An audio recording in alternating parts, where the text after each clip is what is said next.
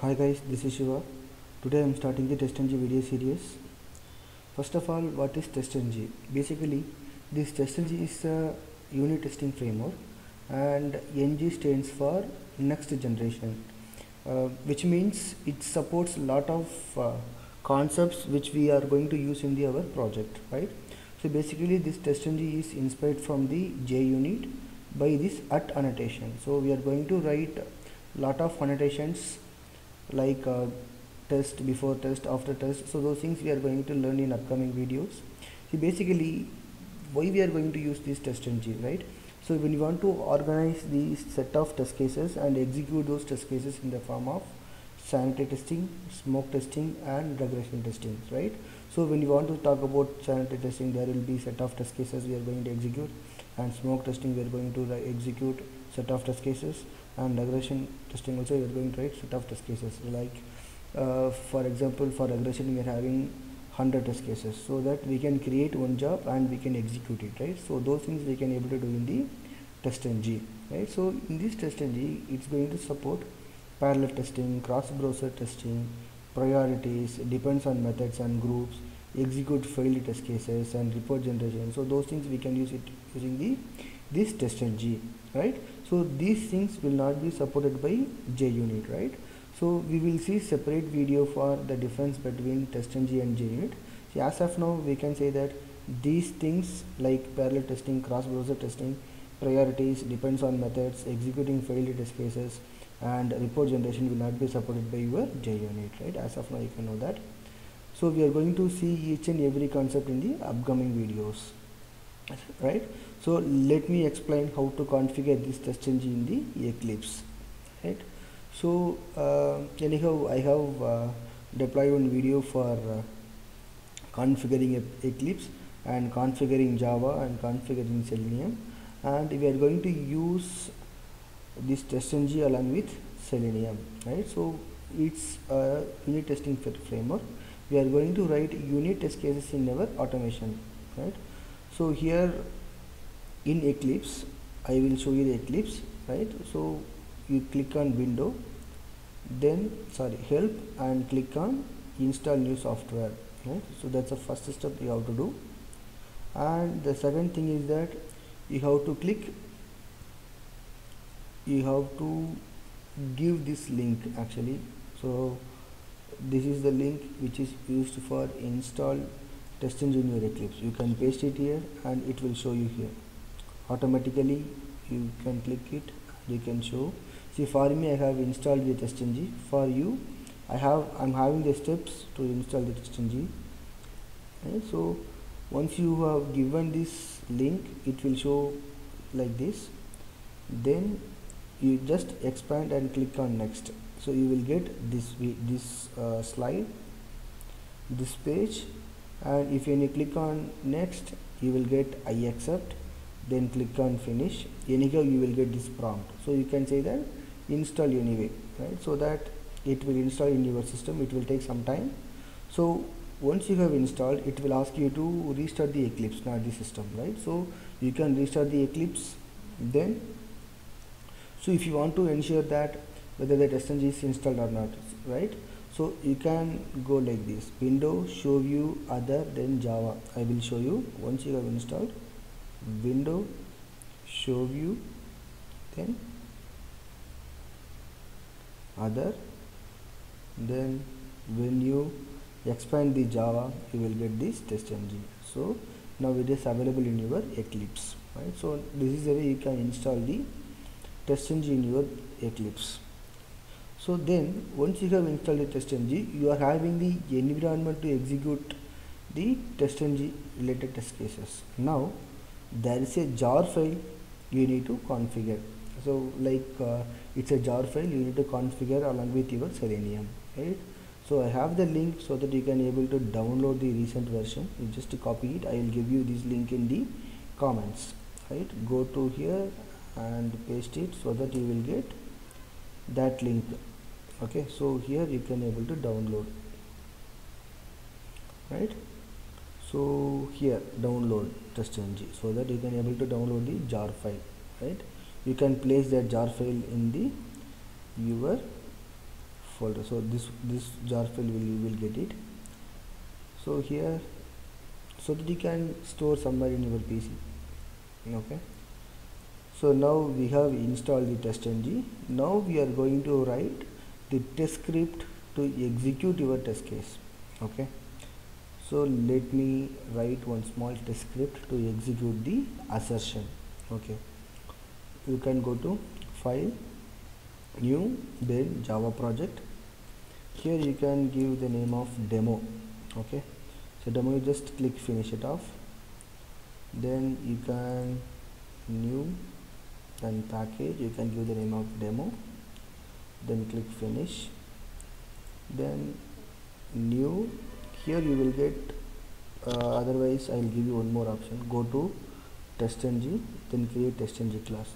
So this is the way also you can create, because you can create from here or you can create from Java class, both are fine. So when you go to right click on the package, then TestNG, then TestNG class. So these are the annotation we are going to learn the next video, right? So as of now we will write basic test case, right, whether we have installed properly or not, right? So class, then you can give, I will write TestNG demo, you can write like that. So when you write a TestNG, there is no need of writing the main method, right? So that's what the advantage of using TestNG. There is no main method in your TestNG class. It will identify automatically, right? So here what I am going to do is, there's a basic annotation called test. Okay. So what I will do, public void, you can write validate title. So I'm going to write this test method. Okay, now you can mouse over on the test. Here you can write okay. So we have not configured the Selenium as well as TestNG, right? So right click on the project, go to properties, build path, add external jars, right? So we need Selenium also, right? So go to drivers, Selenium, then add external jars, TestNG, then TestNG. Okay. So apply and close. So now you have TestNG along with you. Now you can import test org.testng.annotation. So now this annotation got configured, right?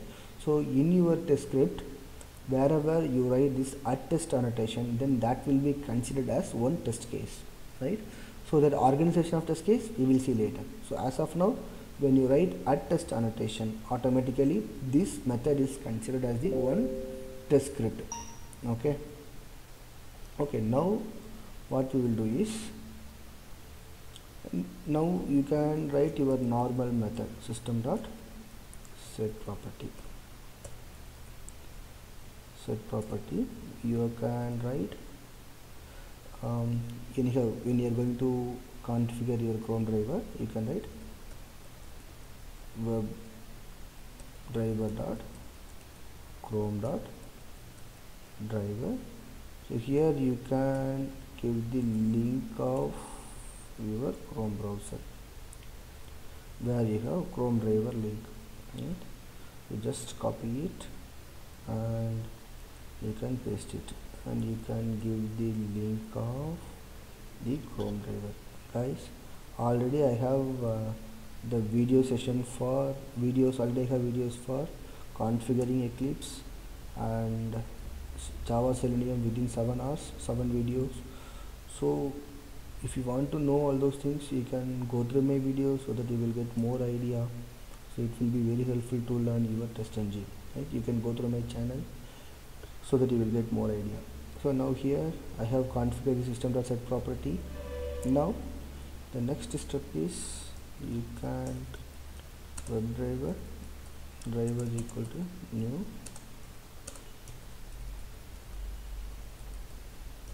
Chrome driver of. Okay. So here, so once you have gone through your Selenium videos, you can start with the TestNG. So because this is very important, so here you can write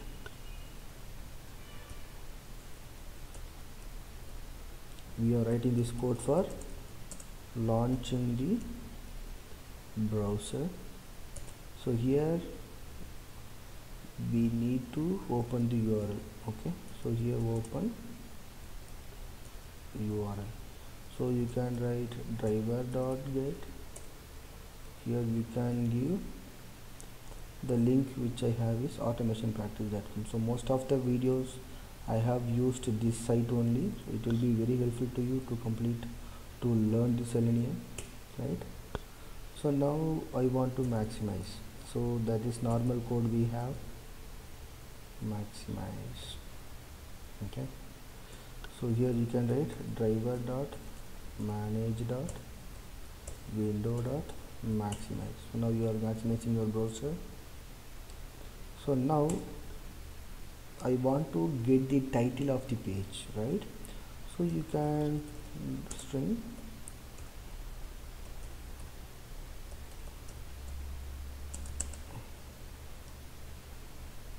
equal to driver dot get title. So you will get the title of the page. Then what is the this is okay, this is the expected, no, this is the expected title, right? So you can write expected title. You can get from the page by right click, view page source. You can copy this and you can put inside this. Okay, now we are going to assert, right? So we have assertion to validate assert dot. So this is the supported by your TestNG. Assert dot assert equals. So what is the actual one? So this is actual. So this is actual. Sorry, this is your actual title, and this is your expected title. Okay, so you can put it here and you can put it here. So here what will happen is, when this statement getting failed, automatically the whole test case will get failed. That's called, we are going for the assertion, right? So which means the assertion means we are going to validate whether the test case is passed or not. See, how do you know that whether your title is equals of your expected one? So we need to get the title of the current page by using this and from the driver. So anyhow, this is this already this is a test data. So using this get title method, you can get the title of the page, right? So when you can equate these values, so that this assert will apply. So that I will show you whether this test case is passed or not, right? So now I am closing the driver, closing the browser, right? You can closing the browser. Okay, so you can run as TestNG. Okay, so now you will get now this test case will get passed, because it will consider whenever you write test case inside the attest annotation, so it will consider as the one test script, right? So when you execute the test case, here you can able to see, yes, this test case got passed now. So validate title is your test case, validate title, and it is green, which means it get passed. So how it's known as, how it is identified as your test case got passed? This assert method, right? So when you are not having this line also, you are not assert anything, but still it will get passed, right? It's not necessary to have the assert, but as a tester you should validate, right, whether you are doing properly or not, right? So anyhow, you can write if condition also, but we are having unit testing framework TestNG. Now from now you have to use assert equals, right? So one more thing is that assert true, that we will see the next video. So as of now you just to focus on asset equals. So when it will get failed, for example I'm having my store 1, so automatically now that getting the title from the browser and your expected data will be different. Automatically this test case will get failed, right? So you can execute this so that you come to know this test case will get failed now, right? Also I will show you one more why it is getting failed and all.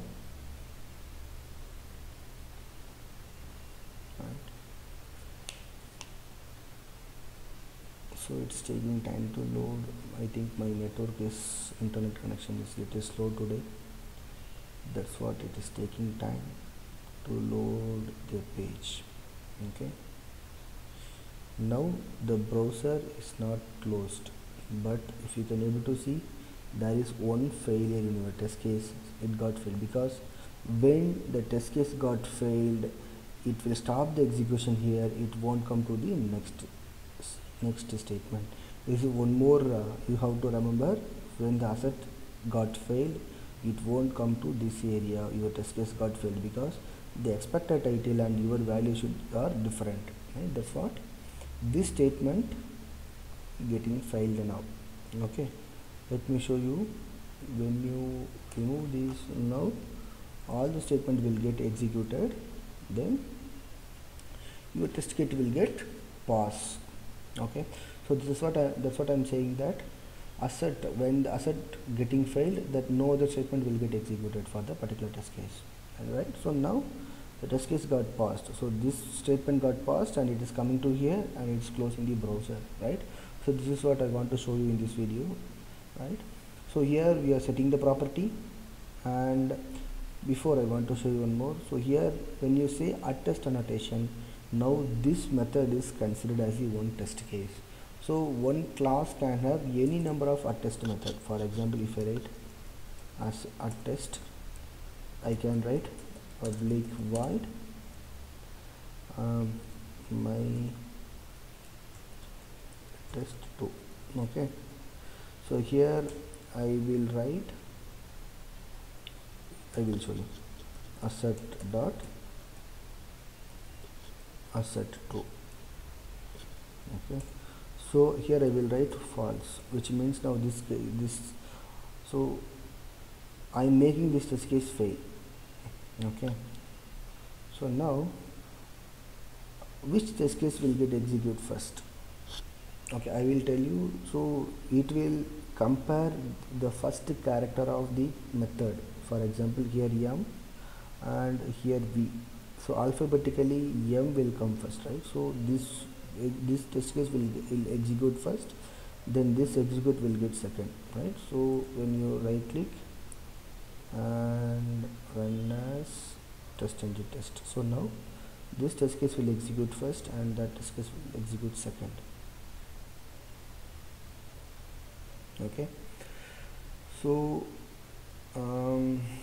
see here there are two test cases. What's the first test you can able to see here, right? So I told you right, it won't execute by like this, by order. So it will go to the alphabetical order with the each and every test case. Okay, so it got failed because mandatorily I am getting failed, because I told you right, asset equals and asset.asset row. So there are two things are there. We can use it for the assertion, right? So when the method returns boolean value, we can equate directly over here, right? So this method directly I'm giving false, so this is making false for the particular test case, right? So it's getting failed and this got passed. Okay, this is what I want to show you today. So there are two test cases, one test case getting passed and one test case getting failed. For example, if we make it pass, now that's fine. So here run as TestNG test. So now there are two test cases. The two test cases is going to getting passed, right? It will get maximize and closed. Okay, now my two test cases are passed.